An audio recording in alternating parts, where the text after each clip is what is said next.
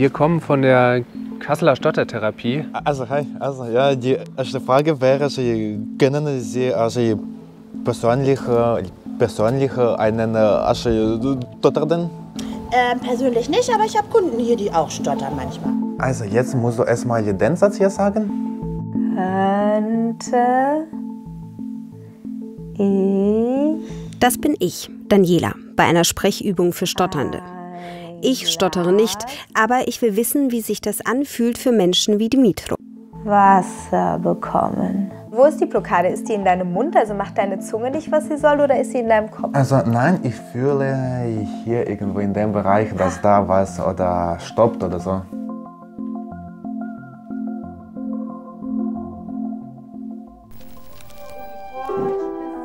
Mein kleiner Bruder, der ohne Schnulli, stottert auch. Seit wann? Daran kann sich niemand in der Familie richtig erinnern. Sein Stottern war zwischen uns nie ein Thema. Hätte es das sein sollen? Hätte ich als seine große Schwester ihn besser unterstützen können? Aber unser Verhältnis war nicht immer so rosig. Hatte das auch was mit dem Stottern zu tun? Und was macht das Stottern überhaupt mit einem Menschen? In der Kasseler Stottertherapie will ich Antworten finden. Ich begleite Dimi bei einem Intensivkurs. Er stottert, seit er 6 oder 7 Jahre alt ist. In logopädischer Behandlung war er nur kurz. Das habe ihm kaum geholfen, sagt er.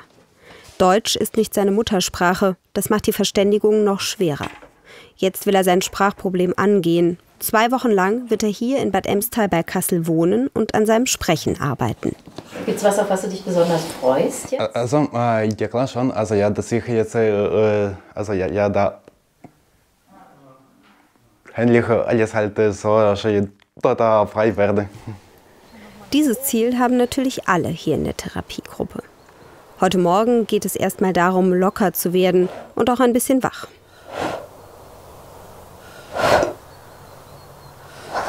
Vor allem die Stimmübungen sind mir ein bisschen peinlich. Vor so vielen Leuten, die ich nicht kenne. Aber da muss ich durch. Die anderen springen in der Therapie ja auch über ihren Schatten, viel mehr als ich. Genau, und das machen wir einfach, und dass wir unsere Gesichtsmuskulatur schön locker bekommen, weil es auch wichtig ist für Sprechen.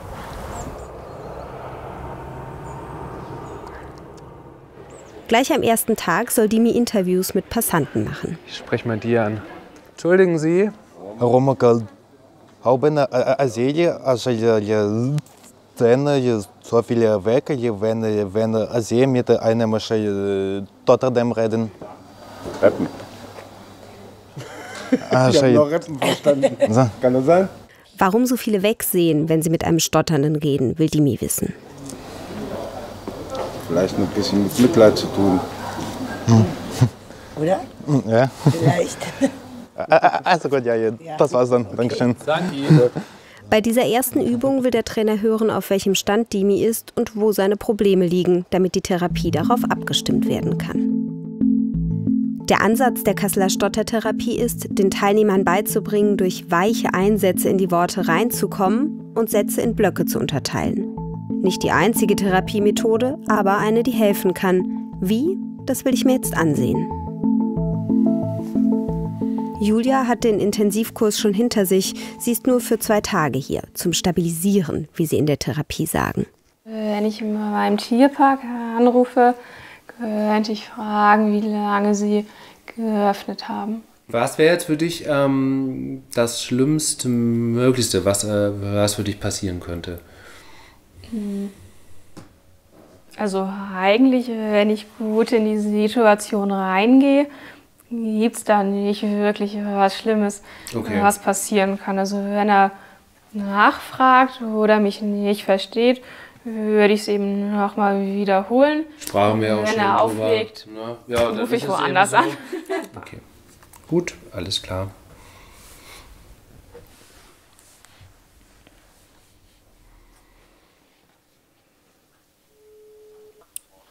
Guten Tag, mein Name ist Julia Grage. Wie lange haben Sie heute geöffnet? Super, vielen Dank. Auf Wiederhören. Ebenso, tschüss. Sehr gut. Ja. Super gut. Hm? Ja, ich bin auf jeden Fall erster Eindruck zufrieden. Erster Eindruck, genau. Ja, war gut. Das geöffnet hätte auch so weich sein können wie das davor, aber es lief gut und ich habe mich sicher gefühlt. Ich fand es total cool zu hören, dass du sehr freundlich warst. Also trotz dieser antrainierten Sprechweise hast du das aber geschafft, dass was von dir durchgekommen ist, von dir persönlich. Wie war das denn früher für dich? Hast du da überhaupt telefoniert oder hast du das immer versucht, irgendwie jemand anderem zu überlassen? Sehr ungern natürlich. Also ich habe dann eher versucht, also früher wirklich, dass dann meine Eltern irgendwo anrufen, dass sie mir das abnehmen. Das ist heute nicht mehr so. Da freue ich mich eher auf die Herausforderung einfach. Okay. 7 Jahre ist Julias Intensivkurs her. Seitdem geht es ihr viel besser. Sie hat angefangen zu studieren. Ihr Alltag ist leichter geworden. Wie du jetzt mit mir sprichst, sprichst du so auch mit deinen Eltern und mit deinem Freund? Ja, so kann man das gut sagen, ja. Genau. Und wann sprichst du anders? Mit, ich sag mal, in ungewohnten Situationen. Da kann ich so entspannt wie hier jetzt nicht sprechen. Da kommt es auch häufig zum Stottern. Ich hätte jetzt eigentlich gedacht, dass du dich für diese Art, wie du mit mir sprichst, dass du dich dafür konzentrieren musst. Weil das ist ja das Erlernte. Ja. Aber du sagst, das ist entspannter für dich. Das Stottern kostet ja ganz viel Anspannung und ganz viel Kraft. Ich sag mal auch psychisch so, dass man eben nicht das sagen kann, was man möchte. Und die Anwendung jetzt ist auch immer noch, ich muss mich sehr konzentrieren nach wie vor, aber es ist viel angenehmer, weil ich jetzt wirklich jedes Wort benutze, was ich auch nutzen möchte. Wenn du jetzt stottern würdest, wie verhalte ich mich denn da am besten? Oder gibt es irgendwas, was ich mache, wo du denkst, scheiße, jetzt fühle ich mich extra unwohl, weil die ihre Augenbraue hochgezogen hat oder so? Ja, ich würde auf jeden Fall immer raten, den Stotternden ausreden zu lassen. Viele wollen dann helfen oder raten auch. Dann fängt man mit einem, ich weiß nicht, F an, bleibt hängen. Ja. Genau, dann fängt man an zu raten, Fisch, Fuchs, Farbe. Aber das kostet ich finde, das geht vielen so, dass das eher noch mehr Kraft kostet, dass man eben dann sagen muss, nein, das Wort ist es nicht, weil jedes Mal, wenn man das sagt, muss man natürlich neu anfangen mit seinem Sprechen. Und ja, es hilft auch nicht, es ist auch nicht so nett, sage ich mal. Also ich finde, ausreden lassen immer am besten, egal ob es dann flüssig rauskommt oder mit Stottern wiederholen, was auch immer. Es ist auch für den Stotternden, finde ich, einfach ein gutes Sprecherlebnis, dass man sich getraut hat und das sagen konnte, was man eben möchte. Oh, so spielen hart. Dimi hat gerade erst angefangen, dieses besondere Sprechen zu lernen. Entschuldigung. Wo ist hier der nächste Geldautomat? Wie gemein. Ich fand, du hast es gut gemacht.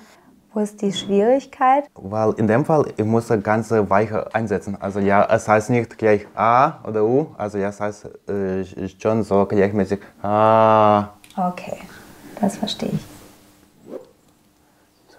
Zeitplan.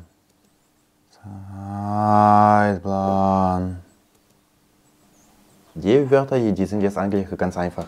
Das wollte ich dich fragen, das macht dir keine Probleme, oder? Nein, die Wörter gerade nicht. Welches Wort könntest du denn nicht so gut sagen? Wie zum Beispiel Kassler, also die, welche mit so Buchstaben wie K anfangen. So. Mit harten Buchstaben sozusagen. Ja. Also wenn du ein T sprichst und ein P, dann baust du ganz, ganz viel Druck auf. Und wenn zu viel Druck auf den Lippen ist, dann geht nichts mehr.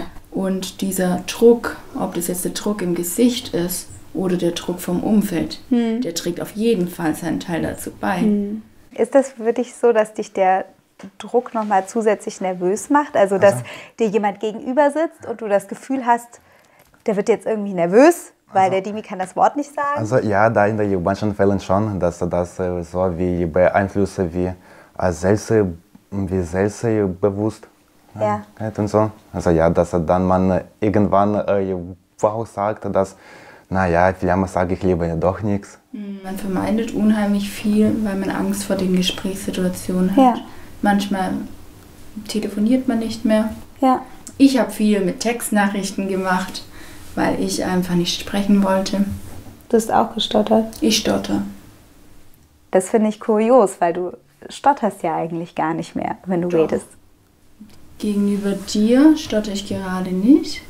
Einfach auch, weil ich ab und zu einen weichen Stimmeinsatz mache. Wenn du hier rausgingst und würdest quasi so flüssig sprechen wie deine Logopädin, dann wäre das wahrscheinlich schon cool, ne? Also, ja, das wäre super. Ja, wäre das ein Ziel? Ja.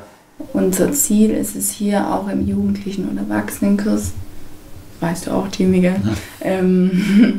das Sprechen auf jeden Fall zu verflüssigen und aber nie das Stottern ganz zu heilen. Stottern heilen, das geht nämlich nicht. Aber es gibt Taktiken, um damit umzugehen. In der Gesprächsrunde Jetzt soll es darum gehen, wie man sich als Stotternder fühlt. Dein Thema ist jetzt Sprechen, Stottern, Gefühle, dass man sich darüber bewusst ist, dass es vielleicht Gefühle und Gedanken in Bezug auf das eigene Stottern gibt. Und da wollte ich euch fragen, ob die eher positiv behaftet sind oder negativ behaftet. Gerade das interessiert mich eigentlich sehr. Aber einigen ist es zu unangenehm, vor uns offen zu sprechen. Das will ich respektieren und gehe lieber raus. Zum ersten Mal habe ich erfahren, dass es eine große emotionale Hürde ist, zum Beispiel beim Bäcker ein Brötchen zu bestellen. Da ist immer die Angst, es nicht zu schaffen. Bei meinem Bruder hatte ich nie das Gefühl, dass sein Stottern ihn besonders belastet. Mit ihm habe ich einen Termin mit einer Therapeutin vereinbart, die sein Stottern analysieren soll. Hallo. Hi, ich habe dich auf laut, Andi, ne? Ich wollte nur gucken, ob du schon wach bist. Ich bin seit um 6 wach, wie immer. Ich war schon trainieren und jetzt fahre ich dann gleich zur Arbeit. In einer Stunde muss ich los. Dann gehe ich jetzt rein, quatsch mit der Therapeutin, dann rufen wir dich nochmal an. Bist du aufgeregt? Nö. Emilia Rudolph hat Sprechwissenschaften studiert. Sie stottert selbst nicht, beschäftigt sich aber seit Jahren mit dem Phänomen und soll jetzt mit Andi ein Kennenlerngespräch führen. Mich interessiert einfach nur deine Einschätzung, wie er spricht, also wie er stottert. Okay. Weil ich ja gelernt habe, dass es unterschiedliche Arten gibt. Und schon? Ja, klar. Ne? Okay, schau ich mal, ich gehe einfach schon mal rein. Hi. Sehr gut. Guten Morgen. Guten Morgen. Sehr schön. Oh, das ist gut. Du machst es dir entspannt. Das ist die Hauptsache. Ja, ich soll mir irgendwie dein Sprechen angucken, habe ich gehört. Richtig, genau, jawohl. Das heißt, jetzt gerade machst du nichts. Jetzt gerade lässt du Sprechen laufen, ne? Genau, jawohl, weil sonst wäre es ja blöd eigentlich für den heutigen Tag. Ja, genau, wir wollen es ja mal sehen.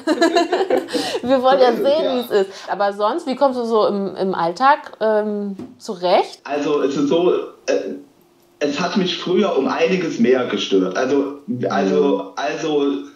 wirklich sehr viel mehr. Ich weiß jetzt, was ich tun kann und ich weiß jetzt auch, wie ich damit umgehe. Aber ich sag mal, in dem normalen Umfeld ist das so anstrengend, sich dann so auf die Sprache zu konzentrieren, da lässt man's. Wenn ich jetzt weiß, ich habe jetzt ein wichtiges Gespräch, ich beruhige mich dann innerlich, ich atme dann langsamer, ich werde dann auch langsamer sprechen, alles. Und dann funktioniert das um einiges besser als jetzt so. Ich ahne, dass deine Schwester mich jetzt gleich fragen wird, was ich wahrgenommen habe bei dir beim Sprechen. Kann ich mit ihr da so offen drüber reden? Oder ist es für dich doof? Okay. Nein, klar. So, na, wie war er? Sehr sympathisch. Das ist ja eigentlich immer schon mal die Hauptsache. Also wir teilen ja diese Symptome vom Stottern immer in so Kernsymptome ein. Das sind eigentlich nur 3 Stück.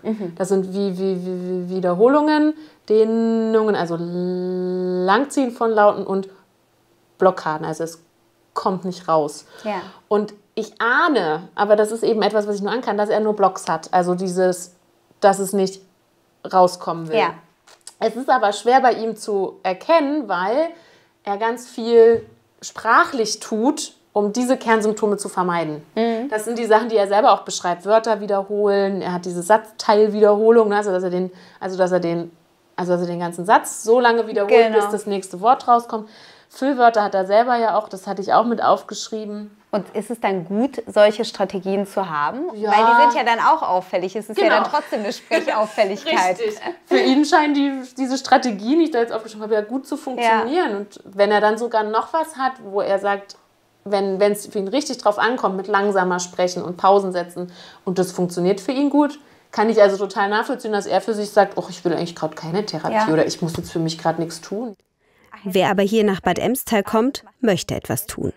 Frank Jassens ist einer, der sich um das selbstentwickelte Computerprogramm kümmert, mit dem die Teilnehmer hier üben. Es ist zentraler Bestandteil der Therapie. Genau. Ich gehe da mal rein. Das ist natürlich totaler Käse, dass ich das übe wahrscheinlich, ne? Naja, als Erfahrung, um das mal zu spüren, wie das ist das doch gar nicht so schlecht. Gut, genau. Also du solltest jetzt mit der Kurve, mit der Lautstärke hier so durchgehen. Mhm. Leise beginnen, leise und weich. Oh. Oh. Du siehst, dass du hier ein bisschen länger leise bleiben musst. Mhm. Ja? Und du warst ein bisschen kurz, du musst ein bisschen länger. Mhm. Also nochmal. Ruhig länger. Oh. Und so ist es, genau so. Super. Es ist natürlich nur eine Übung, bevor man dann irgendwie rausgeht und mit anderen Leuten redet. Denn Stottern ist eine Kommunikationsstörung. Das heißt, du musst natürlich dann auch trainieren, dieses weiche Sprechen in alltagsnahen Situationen zu trainieren. Dann zeigt Frank mir, wie er früher gesprochen hat. Mit 30 kam er hierher zur Therapie. Das war 2001, also 21 Jahre ist das jetzt her. Will ich anmachen? Gerne. Ja, okay. Ich hätte dich wiedererkannt. Können Stotterer alle Berufe ausüben? Hilferufe? Ja, können Stotterer alle Berufe ausüben? Ja? Danke. Nein, glaube ich nicht, dass alle Berufe ausüben können. Kann Stottern geheilt werden? Unglaublich, Frank so hilflos zu sehen. Heute käme ich gar nicht auf die Idee, dass er überhaupt mehr gestottert hat. Können Sie sich einen stotternden Redepartner vorstellen? Krass. Genau, das war's.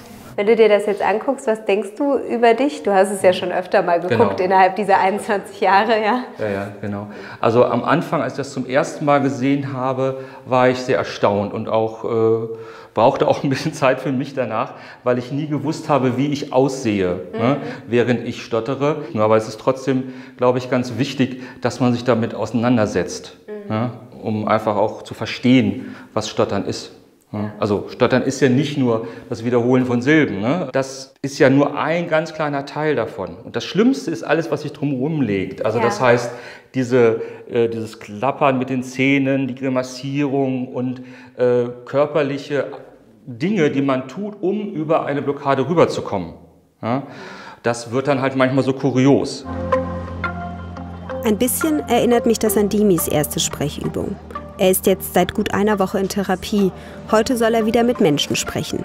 Das, was für mich völlig normal ist, eben mal in der Stadt etwas einkaufen, ein bisschen Smalltalk machen, was zu essen bestellen, ist eine Mutprobe für ihn. Ich merke, wie ich für Dimi nervös werde. So, hallo. Also hier haben Sie ein Mettbrötchen? Ein was? Ein Mettbrötchen. Mettbrötchen. Nee. Also, schade. The next street, right. Ja. Okay, danke schön. Okay, tschüss. Er hat auf Englisch geantwortet. Ja. Wie hat es sich angefühlt? Also, naja, dass ich jetzt das erste Mal nicht verstanden wurde, schon etwas komisch. Mhm. Hast du Zeit? Ja. Klar, jetzt ist Nervosität da, Unruhe, viel Lärm und macht wieder die Päckchen, wie wir sie aufgeschrieben haben. Also 3 Wörter ungefähr binden, dann die Pause. Und auch immer wieder weich dann reingehen. Und sich nicht unterkriegen lassen. Das ist Dimis große Stärke. Gleich der nächste Versuch. So, hi. Ja, ich hätte gerne eine Cappuccino zum Mitnehmen. Ein Cappuccino zum Mitnehmen? Ja. Klein oder groß? Ich würde sagen ein großes. Ein großes? Ja. Alles klar. Sonstiges? Nein, das war's. Das war's? Ja. Ich atme durch. Er hat's gepackt. Woher kommt ihr? Ich komme aus Schwäbisch Gmünd. Ja. Schön. Willst du den Beleg dazu? Also, ja, gerne. Dankeschön. Tschüss. Hallo. Hallo. Ihr wart aber lange weg, war gut. Ja. Hat gut geklappt? Also, ja. Ihr habt euch ja quasi angefreundet, ne? Ja, sie war sehr interessiert. Ne? Und wie hat sich das angefühlt, so eine Gegenfrage zu bekommen? Also ja, es war etwas spontan, aber ich glaube, das habe ich ziemlich gut hinbekommen. Ja, für mich auch. Okay. Nach einer Woche Therapie hat Dimi sich schon merklich entwickelt. Er wird jetzt meistens verstanden, auch wenn es natürlich noch ein paar Sachen gibt, auf die er zusätzlich achten muss. Celia hat eben gesagt, du benutzt irgendein Füllwort manchmal, wenn du nicht flüssig sprichst. Was ist das für ein Füllwort? Also ich benutze schon viel solche Wörter wie also. Aha. Und dann noch keine Ahnung. Das ist mir aufgefallen. Und dann, was ich noch nicht selber merke, es ist irgendwelche Age, aber ich kenne das Wort gar nicht. Du bist ja nicht Deutsch-Muttersprache, sondern was ist deine Muttersprache? Meine Muttersprache ist Ukrainisch. Okay, und dann dachte ich, das ist vielleicht ein ukrainisches Wort. Aber nein, doch nicht. Das erste Mal war, als ich das Wort überhaupt von dem Gebiet bekommen habe, war es hier in der Kasseler Stotter-Therapie. Ja. Die haben mir gesagt, dass ich das Wort überhaupt benutze. Ach, und vorher nie jemand in deinem Leben? Auch nicht deine Eltern oder so? Nein. Eigentlich seltsam, dass man über so etwas Auffälliges nicht spricht. Aber genau so ist es zwischen meinem Bruder und mir ja auch. Der Ursprung des Stotterns liegt im Gehirn. Schuld hat also niemand. Aber muss die Familie den Stotterer nicht irgendwie unterstützen? Ich frage Julia danach. Sie war ja sehr offen zu mir. Welche Rolle spielt deine Familie für dich in der ganzen Sache? Ja, also die unterstützen mich auf jeden Fall. Bei allem, auch so jetzt bei den Stabi-Tagen. Ich war ja schon mal zu Stabi-Tagen hier und das wird ja alles unterstützt, also gar keine Frage. Ja. So, da wollen sie ja auch mir eben helfen. So, und sie lassen mich auch alle ausreden, besonders ja, meine Schwester. Die achtet da wirklich sehr drauf, also unterbricht mich auch nie so. Was ja einfach immer vorkommt, ne? Ja, weißt du, dann denke ich, ich hätte auch vielleicht eine bessere Schwester sein können für meinen Bruder. Wenn ich den fragen würde, würde er sicherlich nicht sagen, meine Schwester macht es am tollsten von allen. Geht ja natürlich immer noch. Also so, ich meine, ne, einfach eben das Ausreden lassen, nicht unterbrechen und ja. Also können wir noch gute Vorsätze machen. Das Beste, so, was man machen kann, sag ich mal. Ja. Dann nehme ich mir das ab jetzt auch vor. Dimis Intensivkurs ist fast zu Ende. Noch eine letzte große Hürde liegt vor ihm. Wir sind in der Polizeischule in Kassel auf dem Weg zum Audimax. Hier sollen Dimi und die anderen Kursteilnehmer einen Vortrag vor den Polizeianwärtern halten. Allein vor vielen Menschen sprechen. Noch dazu alle in Uniform. Wie geht's dir denn? Oh Gott, bist du aufgeregt jetzt? Ja, so ein bisschen. Komm nach vorne. Okay. Ich begrüße Sie gerne zu meinem Vortrag über das Thema Stottern. Was ist eigentlich Stottern? Stottern ist eine Unterbrechung des Redeflusses durch auffällige Blockaden, Wiederholungen oder Dehnungen. Fast 4 Minuten am Stück redet Dimi. Ganz ruhig und strukturiert, wie er es gelernt hat. Und er schafft es fast komplett ohne zu stottern. Vielen Dank für Ihre Aufmerksamkeit.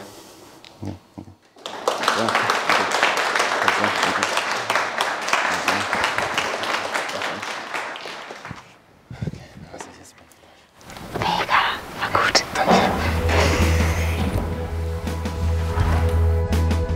2 Wochen Intensivkurs liegen hinter Dimi. Jetzt geht er zurück in sein normales Leben, zu seiner Freundin, auf die Arbeit als Land- und Baumaschinenmechatroniker. Alltag. Mit welchem Gefühl gehst du denn jetzt nach Hause? Ja, schon mit ganz gutem. Weil ich finde, dass die Therapie mir ganz gut geholfen hat. Du hast ganz am Anfang gesagt, dass dein Ziel ist, dass du frei wirst. Ja. Bist du jetzt frei? Ich glaube ja, es ist schon auf jeden Fall viel besser als vor 2 Wochen. Also jetzt habe ich schon viel mehr Freunde am Sprechen sozusagen. Ja? Ja. Das klingt gut. Dimi wird seinen Weg machen, da bin ich ziemlich sicher. Er ist so sympathisch und immer positiv. Einer, der sich von seinem Stottern nicht klein machen lässt. Hier in der Stottertherapie ist mir erst bewusst geworden, wie sehr das Stottern sich auf alle Lebensbereiche auswirkt. Auf das Selbstwertgefühl, die Berufswahl, soziale Beziehungen. Ich bin auf dem Weg ins Saarland. Da komme ich her und da lebt mein Bruder Andi immer noch. Ich will mit ihm persönlich über sein Stottern sprechen, über das, was es vielleicht mit uns und unserer Geschwisterbeziehung gemacht hat. Du hast noch gar kein Mikro an, man hört es eh nicht. Ich verstehe dich nicht. Hallo. Warte. Na, hi. Na? Hallo, alte Frau. Wie ist es? Gut. Ich begleite ihn heute auf die Arbeit. Er ist Altenpfleger und ich habe das Gefühl, wenn ich ihn in seinem Element erleben will, dann hier. Ich kenne diese Frau gar nicht. Die Frau ist mir völlig unbekannt. Ja, geben Sie gerade doch. Versuche mal ein Stück. Es gibt ja heute ein extra Stück Kuchen. Ist das gut? Ja. Extra, weil heute so ein schöner Tag ist. Guck mal, da kommt auch gerade die Sonne raus. Herrlich. Könnte man ja fast rausgehen, spazieren. Wenn ich an unsere Kindheit denke, glaube ich, dass ich eine ziemlich fiese große Schwester war. Wie hat Andi das in Erinnerung? Du hast mich nachgeäfft. Als Kind. Das war gemein. Geschwisterliche Rivalität, würde ich es nennen. Ja, das tut mir leid. Alles gut. Nein, aber so, Das wusste ich nicht mehr. wenn ich dich wirklich zur Weißglut gebracht habe, dann, es war oftmals das letzte Mittel bei dir. Glaubst du denn, unser Verhältnis wäre anders? Vielleicht ausgeglichener, weniger große Schwester und kleiner Bruder, wenn das mit dem Stottern nicht wäre? Glaube ich nicht. Nee, ich wäre genauso scheiße, wenn du nicht stotterst. Ich auch. Ja. Zu dir. Ja. Ich glaube, ich wäre sogar noch schlimmer. Ja? Ja, klar. Ich hätte ja kein Problem. Nein, ich kann mir gar nicht vorstellen, dass das viel ausgemacht hätte. Ehrlich nicht. Hoppala, das Puh, Glück gehabt. Sieht der für den armen Gerdo auflehe. Alles klar. Ich werde ja fast neidisch. 140, 70. Ist das gut? Das ist gut. Altenpflege, das ist eigentlich permanente Kommunikation. Aber ich habe nicht den Eindruck, dass Andi das besonders anstrengt. Hat dir deine Arbeit irgendwie geholfen, dass du selbstbewusst wirst? Man kam dort hin und man wurde so angenommen, wie man war. Aber jetzt noch ohne Vorverurteilt zu werden. Es war einfach, da ist jemand, der spricht mit mir, wie ist mir egal. Und dann, es war irgendwie eine andere Ebene. Vielleicht ist das auch der Grund dafür, dass er mit den Bewohnern so wenig stottert. So ruhig und selbstsicher habe ich ihn selten erlebt. Beim Zocken haben Andi und ich uns immer schon gut verstanden. Aber jetzt ist es noch entspannter, weil wir so offen miteinander sind. Es ist Match. Ich glaube, ich bin explodiert. Nein, ich bin gerade explodiert. Adi, wie würdest du unser Verhältnis beschreiben? Komm, erst mal die Frage. Was war die Frage? Wie du unser Verhältnis beschreiben würdest. Ja, gut, jetzt. Jetzt gut, ne? Und würdest du heute sagen, dass du es lieber gehabt hättest, dass das Stottern weg gewesen wäre? In deinem Leben? Für deine Lebensführung? Ja, ich glaube, ich wäre nicht da gelandet, wo ich heute bin. Sondern? Irgendwo anders. Besser oder schlechter? Du, die Frage stelle ich mir nicht. Ich bin ja so zufrieden. Ja. Kann ich verstehen. Ich bin jetzt immer stolz auf dich. Stolz bin ich wirklich, dass er sich nicht stoppen lässt durch sein Stottern. Und ich bin erleichtert, weil er mir die Ignoranz und die Gemeinheiten von früher nicht nachträgt. Das macht ihn für mich zu einem echt großen Bruder. Auf der Wohl.